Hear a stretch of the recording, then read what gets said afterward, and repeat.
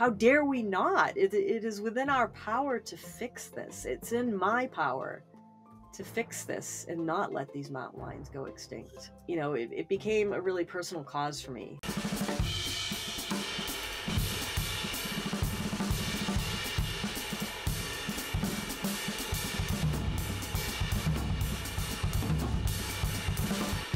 My name is Beth Pratt. I am the California Regional Executive Director for the National Wildlife Federation, and I lead the Save LA Cougars campaign, and that is to build the Wallis Annenberg Wildlife Crossing.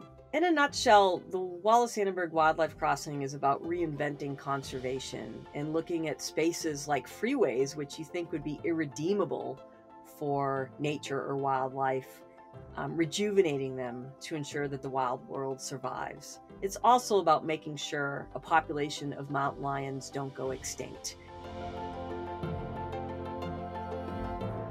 So if you're a bird flying over this wildlife crossing, what you're going to see is this incredible natural landscape over a freeway. And it is connecting the landscape on both sides with shrubs and native plants and soil and everything that you would find in a natural habitat. Wildlife crossings are nothing new.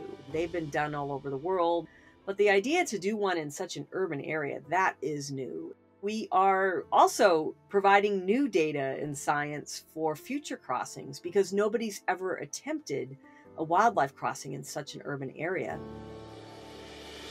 Trying to do something unprecedented and big and visionary always comes with challenges, and I think the biggest one is just getting people to see the need for this. We had the science on our side. We're still trying to scope out what solution we needed based on that science and how it was going to come about.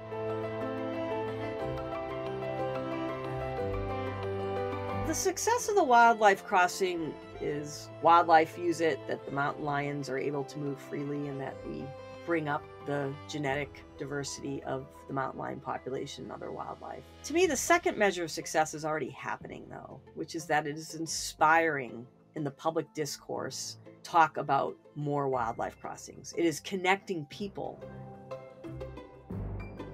2012, when I went out with the National Park Service biologist Jeff Sikich, who was doing the groundbreaking research on this. And when he told me about that these mountain lions were going to likely go extinct within our lifetime, I just remember thinking quite clearly, that first meeting, like, not on my watch. I mean, this is something we actually can do something about. A lot of these environmental problems, and ones I also work on, like climate change, it's just so hard to get your head around a solution. And this one just seemed like, how dare we not? It is within our power to fix this. It's in my power to fix this and not let these mountain lions go extinct. So to be able to give back to that wild world and to save this mountain lion population became a really personal cause for me. So I'm glad we succeeded.